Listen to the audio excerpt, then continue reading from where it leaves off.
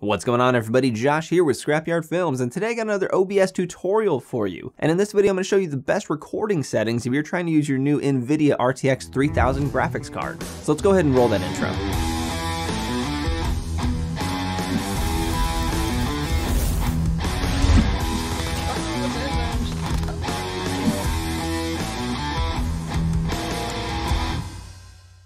So we're in the new OBS 27, which was released just on June 1st of 2021. This new version of OBS is better in a lot of different ways than version 26, but there are plenty of videos comparing those two out already, so I won't be wasting your time with that. Today we're going to be talking about the best recording settings you can get using your GPU.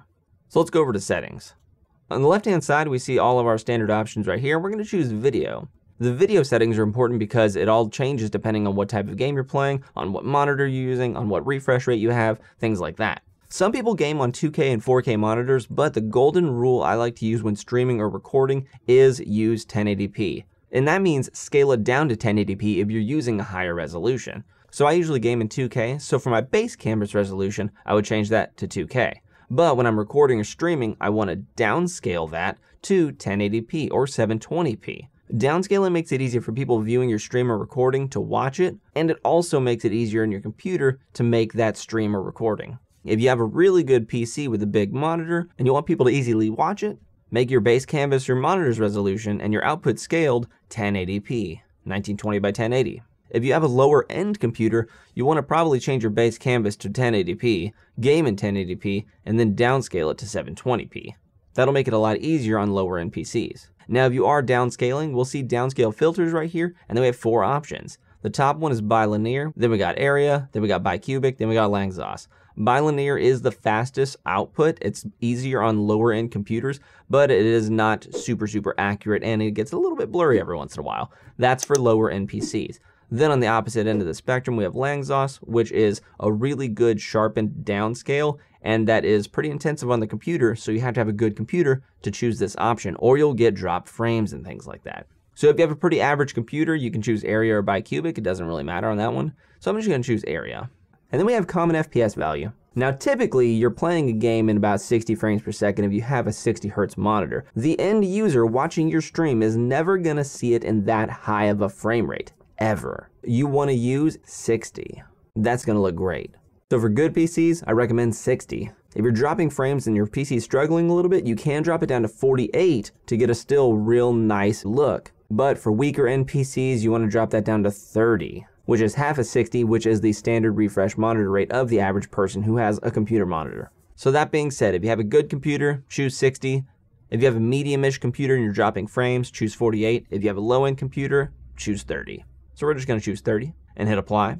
And now we're gonna go over to the output tab on the left. And then we'll see four tabs at the top here: streaming, recording, audio, and replay buffer. Now we're gonna skip over to the recording tab since this is the recording tutorial, and then we're gonna change these options and gear them towards a graphics card encoding. So up at the top we have standard. We're gonna keep that one there. We don't wanna choose custom output for FFmpeg unless you're super advanced and use that program, but we're gonna keep it on standard. Recording path has our location of where our videos are gonna land. We can generate the names without spaces if you check this box, so I'm gonna keep that unchecked. And then recording format, if we drop that down, we see a bunch of extensions: MP4, MOV, MKV, and the one we're gonna choose is actually MKV. For the longest time, I chose MP4 because that's the best thing to edit in and whatnot. It's the most compatible wrapper. But the benefit of using MKV for right now is if you have like a power outage and your computer totally shuts down, all the media you recorded all the way up to that second of shutdown is gonna be saved in that MKV file and it will not be corrupted. But if you have MP4, that entire MP4 file will get corrupted.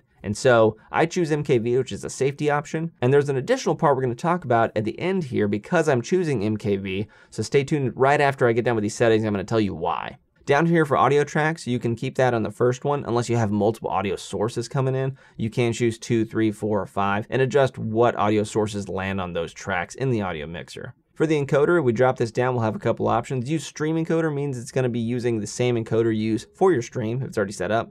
And if you have an NVIDIA card, like an RTX, you're gonna see an NVIDIA encoder. And if you have an AMD card, you're gonna see an AMD encoder. And then down below, we'll have X264, which is your processor. Now, if you have a really good graphics card, you can use your graphics card's encoder because graphics cards have an encoding chip that's separate from the actual gaming chip in them. So it won't affect any kind of gameplay you're playing if you're recording your gameplay using your NVIDIA or AMD encoder. So I'm going to choose this one. Rescale output down here, we're going to keep that unchecked because if we are going to rescale, we're going to make sure to do that in the video tab. Custom muxer settings, you can add some custom code in here to change it or convert your file, but I'm going to leave that blank because we're going to be changing all that muxer stuff in the advanced at the end here. Rate control, we drop this down, we have a few options, CBR, CQB, VBR, and lossless. After messing around with every single one of these, the absolute best one I've found is to use CQP. CQP is different than the rest because the other ones, you're choosing a target bit rate you want to hit.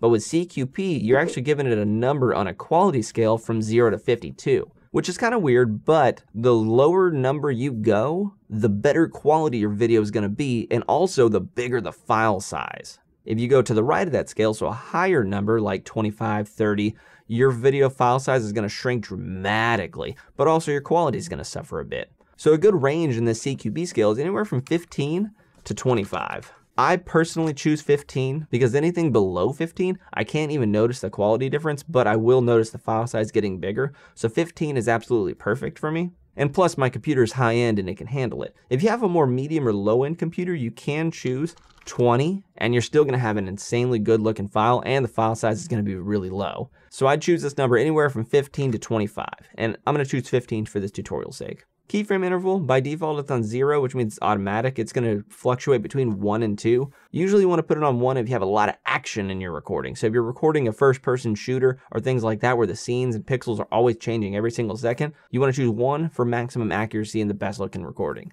If you're recording yourself on like a game of chess or a wedding ceremony where your camera's stationary and there's not much pixels changing around you, then you can choose 2 and that's going to provide a better recording as well.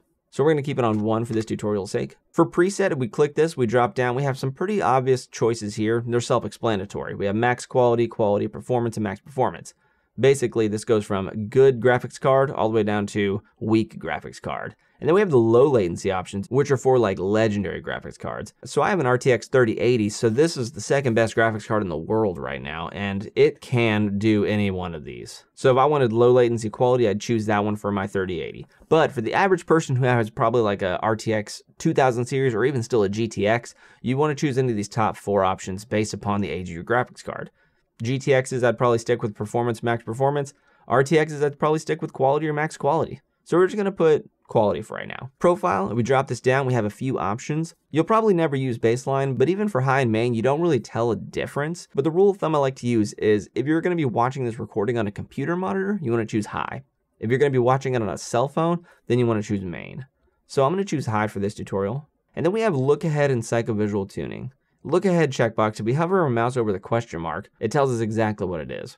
Basically, if you check this, it will increase the visual quality of your recording by fluctuating the B frames. So this is good to have checked. And then we have psychovisual tuning. If we hover our mouse over this, it's going to enable encoder settings that optimize the bit rate to perceive better visual quality. I always keep this one checked as well for my recordings because it looks better when it is checked. GPU number right down here. If you have one graphics card in your computer, 0 is default, and it's going to be using that GPU. If you have multiple GPUs, maybe like 3 or 4, you can increase this number by 1 value, so 1, 2, 3, to select those separate GPUs. Now, it's never going to use all of your GPUs encoders if you have multiple at the same time. It's only going to use one encoder at a time, and you got to specify which one it's doing. So by default, you keep this at 0, it's going to be using your first graphics card's encoder. Max B frames, we can keep this at 2 because our look ahead is going to be fluctuating this anyway. But if you don't have look ahead checked, 1 is good for fast paced motion, 2 is good for slow paced motion. That's just essentially,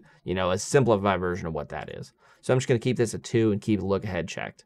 Go ahead and hit apply. And now, because remember, we're recording in MKV, I wanted to show you that advanced thing. We're going to go over to advanced, and over here under the recording area, we're going to see automatically remix to MP4. So if you choose MKV or any of the formats that are not MP4, then you can check this box, and what it does is when you stop recording, it's going to immediately convert your video file to an MP4 with a lossless conversion that's created by OBS. And the reason you want to do this is because MKV files are highly incompatible with editing software or even viewing it on media players. So if you remux it to MP4, then you'll be able to watch it fluidly without any issues, and you'll also be able to edit it fluidly without any issues whatsoever. I do this every single time I'm recording because I want the best editing experience. Even for this tutorial you're watching right now, it has been remuxed to MP4 with that option. So make sure you definitely have this checked. It will create 2 files. It'll keep your MKV file and also then create a new MP4 file for you, just so you're not deleting the original one if you want the MKV for whatever reason. But once you're done, hit apply and then OK, and then record and see how it looks. You can always go back into the settings and adjust the values if you're dropping frames or if your encoder's getting lagged up, and just drop those or raise those accordingly. And there you have it. If this video helped you out, be sure to shoot a like and subscribe down there, because that'll really help me out. And I'll see you guys in the next video.